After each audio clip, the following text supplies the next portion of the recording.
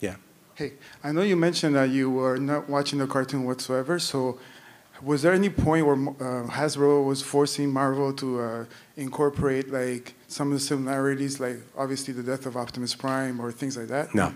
And how was that was another question, how's the atmosphere at Marvel towards the end of the run in North America? Because I know in Japan it continued on until 1990s. Wait to the atmosphere. Like Marvel produced, dozens of comic books a month, and Transformers was just one of them. It wasn't, and by the end of its run, it was dying. And they, like when a book is not selling, Marvel doesn't really care so much. It's like they're just looking, okay, when can we end this? When can we come to a clean and cut ending?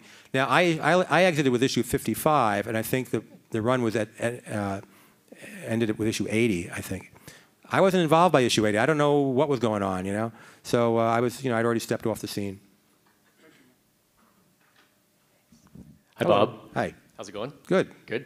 Okay, one question. I have no idea if this was asked already or not.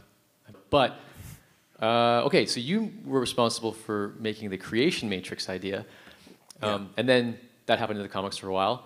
But there was no Creation Matrix at all in the cartoons until the 1986 movie, when suddenly it's like, oh, Matrix of Leadership. Yeah. Did you have any influence on the Matrix of Leadership as it played out in Transformers movie? No. No? Okay. No, So nobody from the movie ever consulted with me on anything. I mean, they had reference materials as far as the books I had written. Whether they read them or not, I don't know. okay, cool. So they probably just took your idea and Yeah, and that's fine. I mean, that's what those ideas are out there for, so they Yeah. could, develop the universe whatever way they want. Yeah. Cool, cool. Yeah, thank you. Sure. Awesome. And thanks for everything. Oh, you're welcome. Yeah, because, yeah. Thank you for having me here.